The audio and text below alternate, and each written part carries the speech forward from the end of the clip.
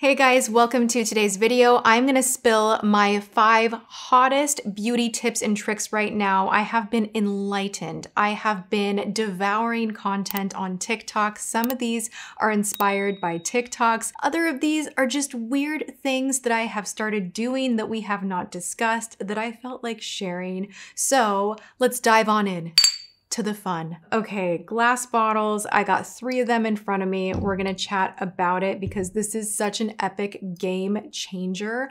Like, these tips are not just your regular, like, it might make your liner a little bit better, like it might help a little bit. No. These are game-changing beauty secrets, beauty tricks, and this one right here goes far. So I'm really excited to share with you guys the genius of putting a micellar water in a glass spray bottle. It doesn't sound that exciting off the bat, but let me tell you, oh my gosh, you will save money on the amount of product that you are normally wasting on a cotton round, but also when you saturate the face with micellar water and let it kind of do its work. You don't need to get in there right away. Just mist, mist, mist, mist, mist. You guys know I'm pretty heavy-handed with my setting mists. I kind of do the same thing with this technique where you really saturate the face and then you go in with a rag, a makeup eraser, a cotton round, whatever you love to use to take your makeup off. Oh my gosh, it's so good. Okay, so I'm taking, wow, I feel like I'm milking a cow right now. This is a micellar water from Eucerin. This is something that I actually picked up when traveling because I forgot my micellar water, which was a tragedy. Ooh, so much going on right now.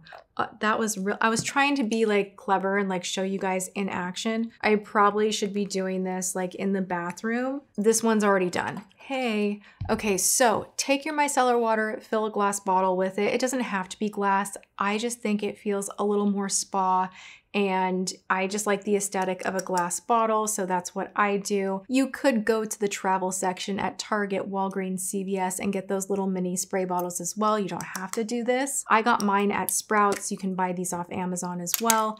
And they got a pretty like nice mist on here. Okay, so you mist the face, you take the makeup off.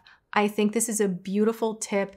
It's also great to kind of get in that hairline a little bit because I don't know about you, but sometimes I get makeup up here and when you have a saturated wipe, you're just kind of ruining your hair a little bit with oils and whatnot. This is actually bonus, kind of cleaning your hair too, depending on the type of micellar water you use, which leads me right into my next tip. Like, it works so well. It is astonishing. Get an oil removing micellar water, even if you have dry skin. Just trust me, grab an oil reducing micellar water and fill your glass bottle up with it. So I don't personally use a purifying cleansing water because I don't want to dry out my skin and I'm not dealing currently with acne. This is something I will label the bottle and I will reserve to spray in my hair after working out. I will then take my hair dryer and shoot hot air on the hairline and the micellar water is eating up the oil. There's no white flaky residue from a dry shampoo. There's no mess. There's no nothing.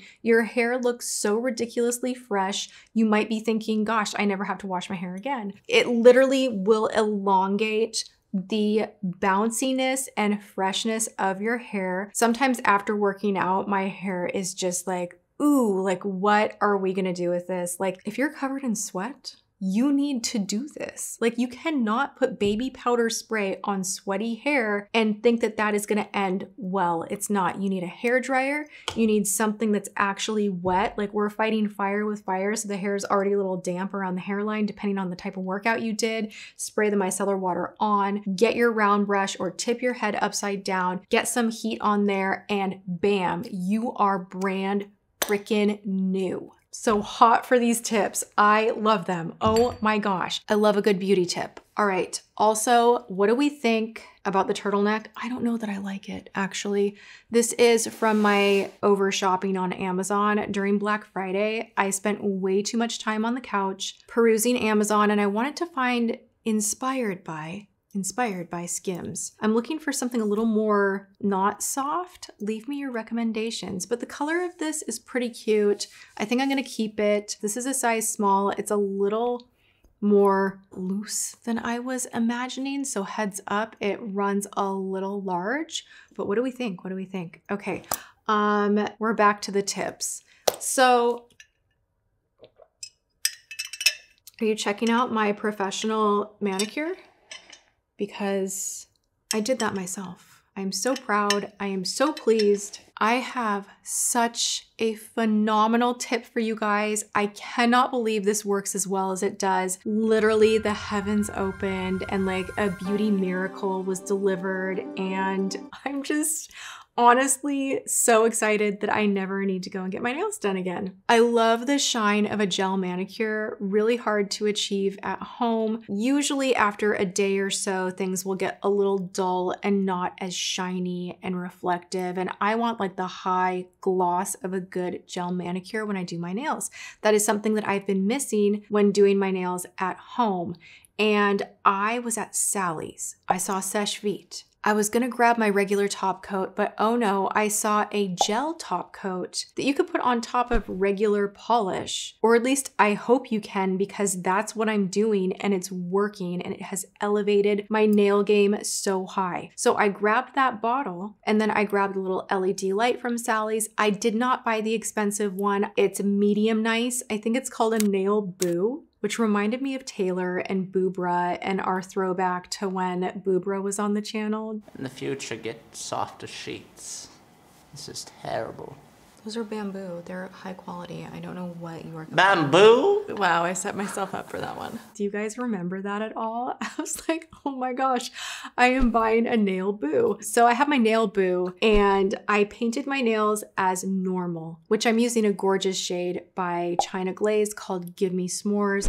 I am loving, on TikTok, they call this hot chocolate nails, because we gotta be extra with everything. And I'm here for that. Like, I think it's fun. I think, you know, tomato girl, strawberry girl, espresso girl, latte girl, hot cocoa nails, like it just feels kind of fun. So I don't know, I'm into it. So I painted my nails with Give Me S'mores from Glaze, did my normal thing, except for I put a gel top coat on top instead of my regular Seche Vite Fast Dry top coat. And I cured them under the UV light for like 90 seconds. I felt in my head that was an appropriate amount of time.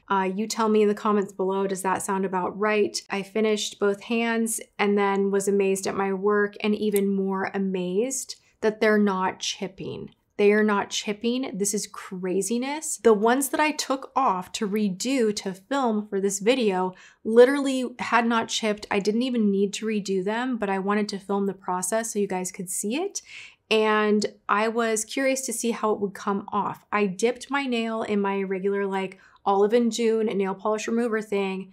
It came right off. So there was no drilling, grinding, none of that. It just held the polish in place securely, high shine, no chipping. Like you can wash your hair and like be in hot water and like get scrubbing. You can open packages, organize things, do the dishes. You're not gonna chip your nails as quickly and they will stay so super shiny. I'm loving this technique. Let me add a little spice in and share with you guys a technique of mine that I've talked about before, but we need to reminisce and kind of chat about it again because I still do this tip. It was published in Allure magazine way back when. When I tell you that I shared that magazine with all of my family and I was like, see, I give beauty advice and people like it. Even though the little segment was like this big, it was just like, but it was a good tip. And it's still how I achieve this. So come a little closer, let me spill my secrets. What I do is I paint 4 nails and then I leave my thumbs blank. What I do then is I have a dip in polish remover. I take my thumb on the opposite hand, I dunk it in, so there's a little bit of nail polish remover there, and if I have any kind of mishap on the side, I will use the sharpness of my own nail dipped in acetone and I will clean it up. Everybody always asks, they're like, that's great, but what do you do about your thumbs? You take a deep breath, you say a prayer, and you go slow. And if you have to correct the thumbs with a brush after, it's much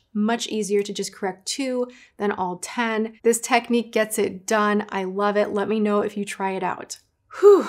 I like need to breathe. I'm so excited about this next tip. This is a tip. I don't even know who to credit for this because I saw it on TikTok and it was like stitched with a bunch of other people and everyone's like, oh my gosh, my brain is melting. Why would I not think of this? And it's one of those where it's like, I was today years old when I found out. I started doing this technique, and when I tell you, my mornings are more enjoyable and I feel sexier than ever in a bathrobe.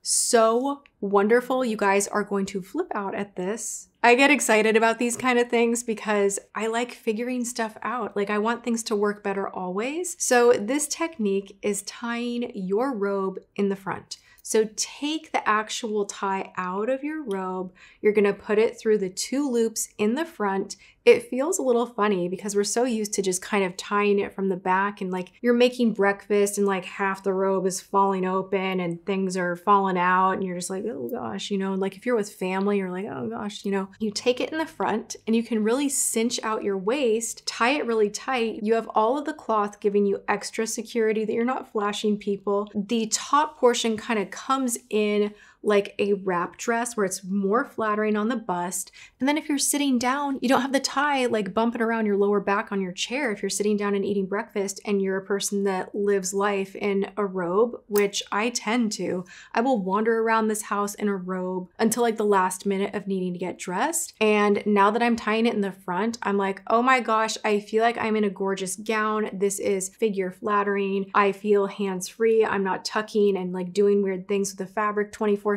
And just try it and get back to me and let me know that you love it, because I really think you will. And now I want to share with you guys a new technique that I am doing with my foundation that has helped me to pull it back and not overdo, because I am so admitting that I overdo foundation. I want to cover everything up, and when I'm filming, I'm in front of all these big lights and the camera picks up everything, and I can be a little insecure about my hyperpigmentation, and then I just kind of want to like shellac the face and cover it up. But I go into real life and I'm starting to notice it's not working like it used to. My skin is changing and lines are showing up and it's just not as flattering anymore. So I'm like, oh, we got to adjust. Like, how can I feel covered and pull this back and not be as heavy-handed, because I'm naturally just kind of heavy-handed with my face makeup. So what I have started doing with all of my liquids is I will load my brush.